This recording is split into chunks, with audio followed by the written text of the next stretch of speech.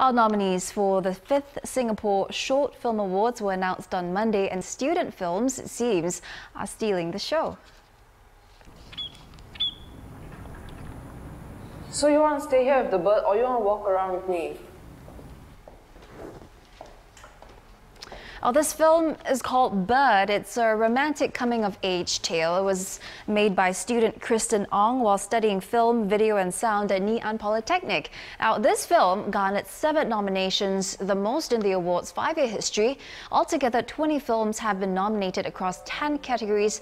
13 of them are student nominees, all chosen by a pre-selection committee. So I have with me one of the members of the committee. She's here to talk about the nominations. Wee Li Lin, thank you very much for coming in today. Thanks for having me. No problem. So this year's awards, most number of student films being nominated. What does it say about the quality and caliber of our young Singaporeans? I think it's really encouraging, and I mean, it goes to show you that talent knows no age limit. There are some really young filmmakers making some really mature, really outstanding work. How young is young?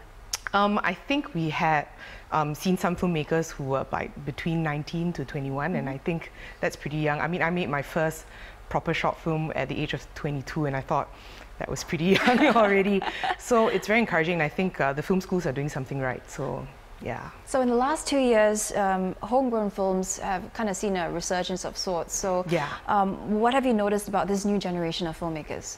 I think technically they're pretty competent, and I think it has to do also with technology maybe being a bit more user-friendly. And I think they're a lot bolder in the stories that they want to tell. They're a lot more outspoken.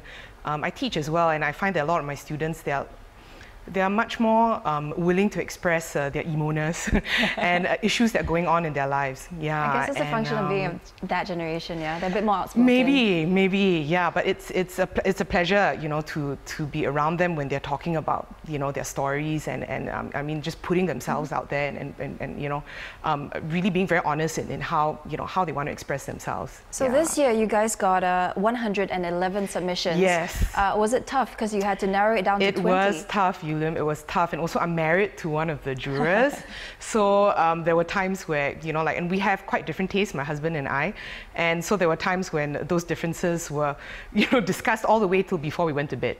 So but the way I see it is that we're all entitled to our own opinions, and ultimately there was Aisha from the substation would be what we call the person that would be the breaking vote. Yeah. Okay, but what would be like the key criteria in picking these films?